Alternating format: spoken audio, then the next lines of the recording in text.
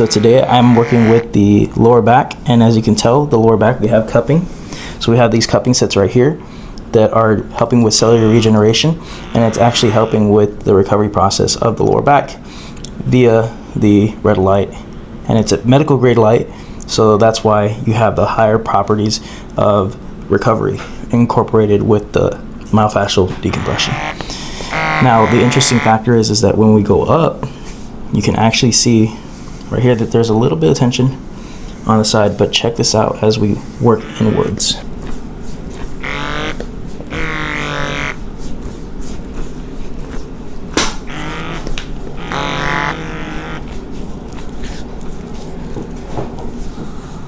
You can see how you can hear the tension begin to disappear. And actually earlier it was a little bit more louder.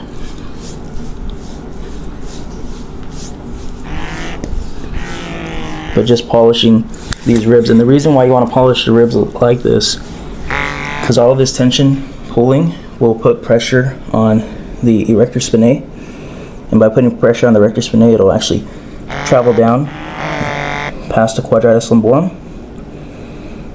and down here into this hip, further causing densification to the glute, and that in turn can cause adhesions to form and causing tension all throughout the whole lower back and into the upper back.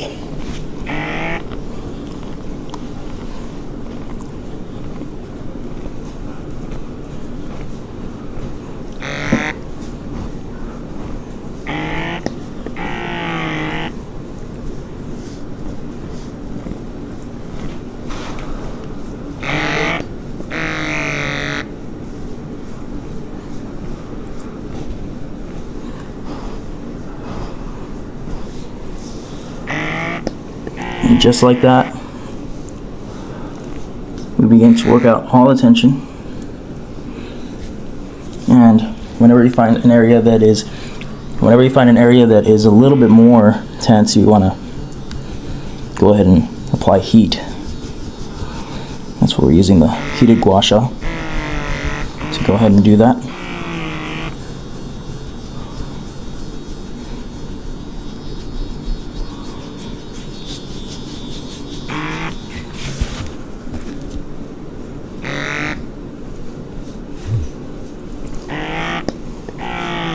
And as it loosens, I begin to work deeper.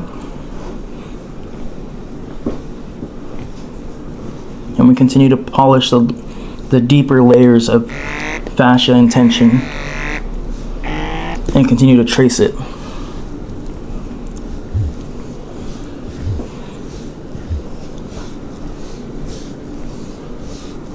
But this is an example of how tension in the body can travel from one area to another, and the importance about working global tension versus just localized tension.